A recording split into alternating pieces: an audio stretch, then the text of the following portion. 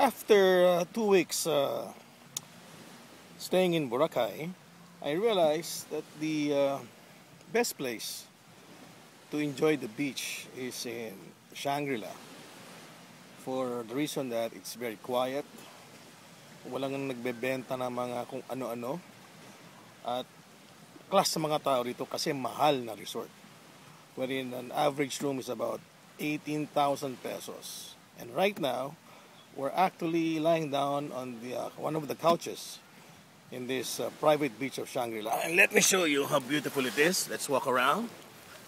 Ayan po. Yes, with my little toy, the iPhone 4. Ayan po.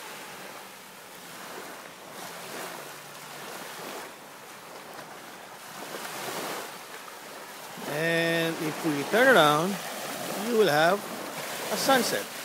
Of course, it's against the light. And it's only 4 o'clock right now.